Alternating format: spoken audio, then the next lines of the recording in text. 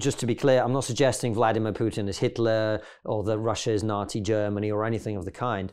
But you've got to understand 80% of Russians get their news from television exclusively. 80%. None of this Twitter, newspaper, whatever. Television exclusively. Russia does not have anymore a single independent TV channel. Does not have a single one radio channel. Newspapers, they've all been shut down. All of them. Children as young as 3 and 4 and 5 in kindergartens are being lined up for photo shoots with this Z thing.